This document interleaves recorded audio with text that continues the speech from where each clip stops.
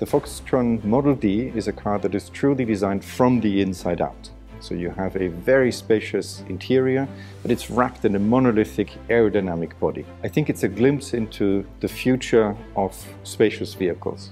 I think it's moving the game onwards from this massive SUVs that we've seen.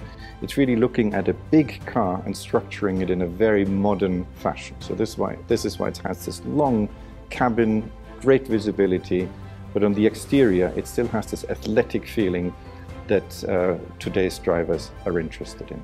So I'm very happy that we had the time now to collaborate very deeply. So it gives us the opportunity to build really a family feeling. Now we started with Model B, which was of course the most compact one, very city orientated.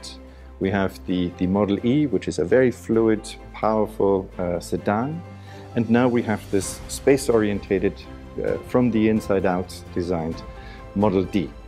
And I'm very happy that we had the opportunity to really create a range, a family feeling, starting from a very compact one to something that is very characterful now in the Model D.